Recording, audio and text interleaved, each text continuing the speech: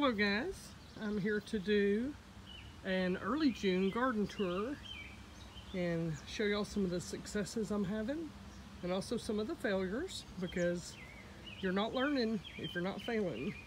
So let's learn as we grow. We'll start over here with this earth box. These are two Jetstar tomatoes that I picked up from a local farm stand.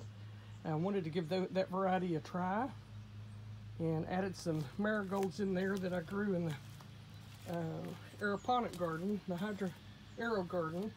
But as you can see, the squirrels got to a couple of them planting peanuts.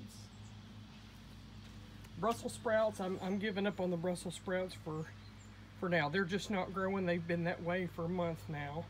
So I'm gonna pull it out and use that space for something else. I think I'm gonna refurbish that whole box. These are the Kentucky Wonder pole beans we planted together, and that's the Cherokee Trelatier beans. They're a black bean that I planted over there, doing well. Kale's doing fabulous. I'm picking on it every single day, 3, 4, 5 stalks. Some's going to the chickens, some's going in the freezer. One cabbage over here that's putting on a head. This broccoli I'm going to be picking in the next day or two. Those heads are getting on up there, and when I do that, these cabbages, when I pull these out, those cabbages will take off. This box of broccoli is not doing so well, so I may yank them out. There's one little head trying to form down there, but and the rest are cauliflower, and they're just not doing well. Not sure. I think I'm going to redo both of those boxes. Another box of cabbage with a random broccoli in here. I plugged it in whole, and it's getting up there. It'll be plucked in the next day or two. I mean, it's still kind of firm, but it's getting up there in size. Shard over there is doing well, feeding the chickens daily. The sugar snap peas are coming out as soon as I get all these peas on here harvested. We throw them in the freezer and do some stir fries, what I don't eat out when I'm out here, snack on. I've got 3 pepper plants in here that I bought up at the farm store. 3 kinds I've never tried before: poblanos, Giant Marconi, and I can't remember what this last one is down here, Pablo, or Ancho Poblano. So we'll try those. This box of broccoli is doing really well. These heads are getting big on here. I mean, as big as my fist, if not bigger. They're starting to get loose today, so they'll come out tonight or tomorrow, and I'm just going to plant something else in this box. I'm not going to wait on the side shoots. Another box that's got some snap peas in it, and the squirrels or the birds got on top of these and bent them over. They were just towering way over, but that's some good looking sugar snap peas there, and they're a tasty little snack. Got 2 little bitty cabbages on the other side, and that's about as big as they've got. Maybe they'll take off when I take these peas out. And this is a box of cauliflower. This is snowball cauliflower. It's just now starting to put on some heads in there, if you can see that. And then as far as the last of the earth boxes over here, this cabbage is looking great. I moved it over here closer to the edge of the patio where it doesn't get as much early sun, because it looked like it was starting to get some sun damage. So keeping it tucked away in the shade. And I think that's a broccoli or cauliflower. I don't know, something in the corner, but it's not doing much. It's growing. Maybe it'll put on a head. But this will be picked here before too much longer. Oops, forgot about these. Strawberries are pretty much done. I'm gonna pull these out this winter and start over next year. All the strawberries I got this year were just tiny and little. So, and this is the 4th year of these strawberry plants. I probably should have pulled them out anyway. All right, I think this is where my phone overheated. So I'm coming back to do part of my early June update. This is the green stalk with all the vinca, marigolds, and the nasturtiums are really starting to pop now. Still have a couple spots where the squirrels like to dig, so I'm just leaving them where they're at. Maybe they'll stick with those. That's the green stalk. Strawberries are done, just a couple on there. I'm going to pull those out and redo all of them next year. This was the 4th year for those plants. So I'm really surprised they really put out much of anything, but they did. Can't remember if I covered this earlier or not, but this is the bed where I planted some corn and okra. You can see the squirrels dug in under there. Oh, some of the okra's coming up, but you can see little holes where all the corn was. And I'm pretty sure it was squirrels because the little nettings bit through. If it's birds, they'd have just plucked it through the holes. So I don't know what I'll do there. Maybe some milkweed? Something to feed the butterflies? I don't know. We'll see. And here are the collards and the lettuce bed. See all the little gem lettuce down there? I just watered, so everything's kind of wet. The collards just really popping up. Chamomile marigolds.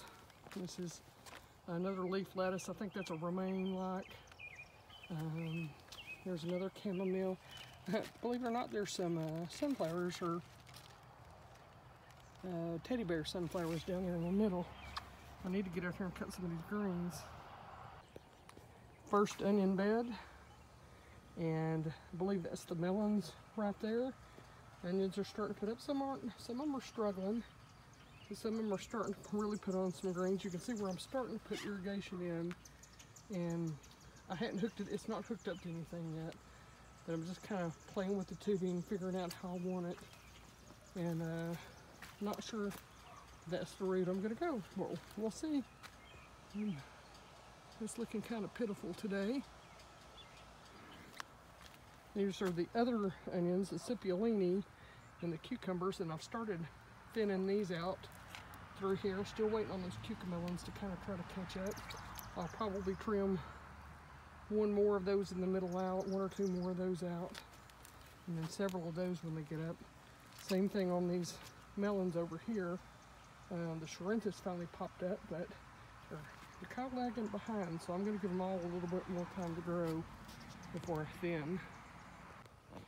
You can see over here, there's the radishes I planted, and it's hit or miss or spotty, but the section where I did 16 in there, they're doing really well.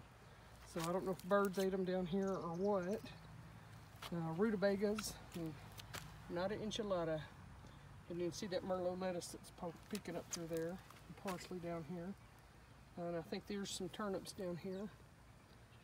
But not doing so hot. I'll try those again in the fall. It was probably too hot anyway. Little flower bed in here is doing well. The lantana's coming up. And then these are the Wisconsin 55s. You can see I got some tomatoes on here and blooms everywhere. Blooms. I need to get here, and I was thinning out some of the other ones today, and I'm just really not sure how to manage these Wisconsin 55. They kind of sprawl everywhere. More tomatoes there. Lots and lots of blooms. Wisconsin 55's doing good though. In this bed I have, I believe, the jalapenos. These are lemon spice and orange spice jalapenos, and they're kind of lagging behind the rest of them. But they're coming on there. I'm seeing blooms still, and hopefully they'll catch up, especially since I thinned out the tomatoes on the back side. I'll show you here in just a minute. These little peppers down here, these are yellow bells, I believe, and they've got some peppers and blooms coming on. More tomatoes over here. This is a unicorn, and that's exactly why I wanted to try that unicorn, because look at that truss right there. I've always dreamed of having really big long trusses of cherry tomatoes or tomatoes, so we'll see. But the rest of them here looking pretty good. Cherokee purples trimmed out down there. Get some airflow in there. These are the mochi cherry tomatoes, and they've got flowers everywhere. And I don't know if I've got any fruit on there or not. I thinned them out too. I don't have anything planted up the front of this bed yet. Marigolds and a Mexican sunflower and some basil over there. But they're looking okay. And this is in the middle set of little beds. And then this one over here, this is the Sweet 100. Still got my little tomato mine down there. Lots of blooms.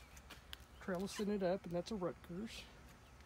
And then, dude, look at that deal. I need to come cut that and dehydrate it. And three little sugar baby watermelons peeking their heads up. I'll just run them out here on the aisle. More dill. Look at that one. All right, long raised bed number 3. This is the tomatillas down here, and I'm starting to get, let's find one. Little tomatillas in there. Lots of blooms. These peppers over here, these are the Craig's Grande jalapeno. That one's a lot taller than the rest of them. I believe these were 2 that I topped, so they're definitely bushier, but they're not getting as tall. So we'll compare these 2 to those 2 when they really start putting them. There are some jalapenos in here though. I saw them earlier. Yeah, there's some jalapenos in there. I may even pick those here in a few days to see if that won't make those get a little bit bigger. And ground cherries down here. I thought I killed them earlier because they were just all droopy over, so I watered them in real good. They're springing back to life and perking back up. And there are tons of little ground cherries on these plants in there. I could see it really well earlier when it was all drooping over, but there's tons of them in there. There's some nasturtiums in there too, but I think they're getting shaded out. And then this is the mystery tomato. I am thinking more and more it's Big Zack because of how tall and it is. Got some blooms on it. And these are some of the Black Beauties. And let me tell you, Black Beauty wants to grow. Okay, she puts out runners and suckers and sprawls. Black Beauty wants to grow. And I think this is white tomasol, the white tomato here. And another Big Zack on the end down here, but it's not growing near as big as the rest of my Big Zacks. So who knows, maybe that little sucker can put on the biggest one. We'll see. All right, this is long bed number 4. That's patty pan squash poking up there. I'm most likely will end up pulling one of those out because I think 3 is going to be a bit much. But these are all my orange and yellow bell peppers down here, and these, I think the yellow were on this end, and boy, they're really getting big and bushing up, putting up blooms, and the orange ones are not far behind. I've got some tags down under there somewhere I can dig and look for, but I'm not going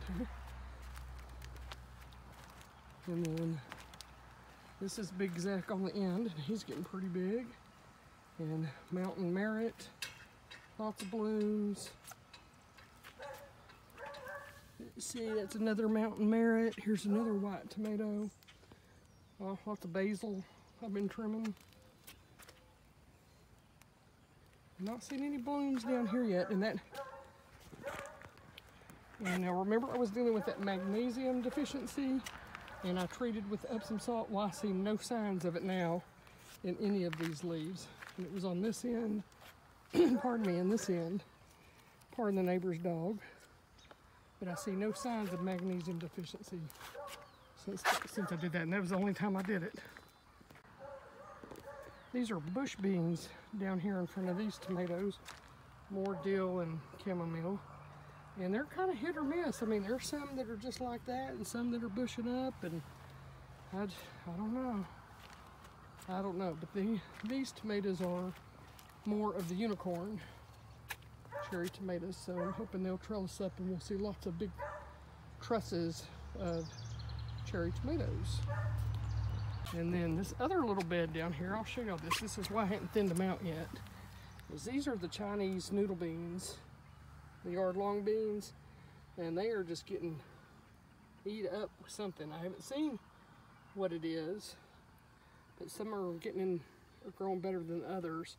I do definitely need to thin them out, but I'm just going to give them another few days to figure out who's going to be the survivors and pull through, because that one right down there is really eat up. So we'll just see on those. More of the bush beans over there on that side, and the black hollyhock in front that might be shading out some of these beans, but we'll see. Lesson next year, don't put hollyhock near the green beans or marigolds. That's what I've learned. More dill there, more dill down there. This little bit down here, just like the other one.